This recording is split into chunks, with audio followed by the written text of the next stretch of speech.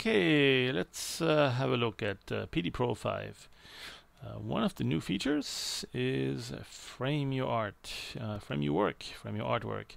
Alright, now before we do that, we need some artwork. So let's just go and grab a picture, a JPEG. In fact, instead of opening it, what we'll do is we'll use the new batch browser or the general file converter. The general file converter is a nice little facility to hold an image kind of ready to get it into PD Pro, but it's not quite there yet. So essentially you go to the file menu and you select open or the batch browser. In this case we'll use open, and we make sure the image is of the type we're looking for, which is JPEG in this case. Kind of pretty. In fact, you know, this is a standard Windows navigation tool, so you can go look at it in thumbnail mode.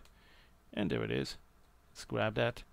It is not in Dogwaffle. It is now in the general file converter because that's what I used to open it.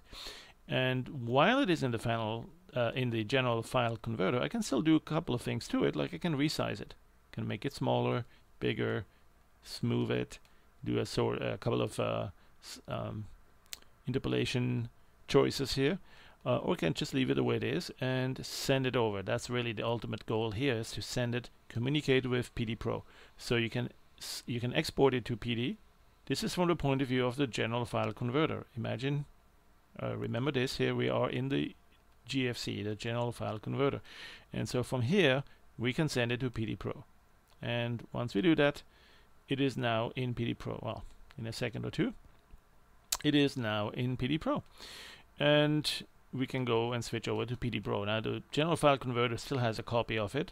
So, you know, if we mess it up here, if we do too many things to it that are perhaps going beyond the level of undos, or we don't want to click undo 10,000 times, what we'll do is we'll just Alt-Tab to go back to the general file converter and just grab it from there again, export it to PD.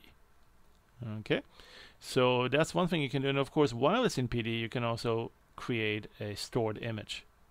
Where is it? Right here, store image. That's just a snapshot copy in PD Pro.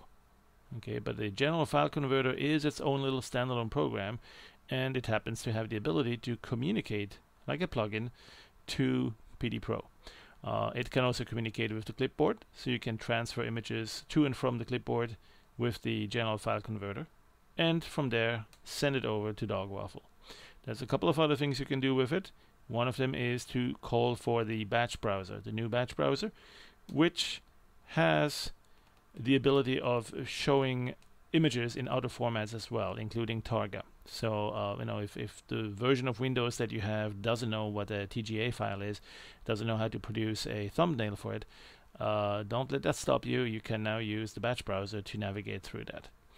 Anyway, here we go. We got this nice tool. And next section we'll actually start doing something with this, and that is to create a frame, a nice little wooden frame around it.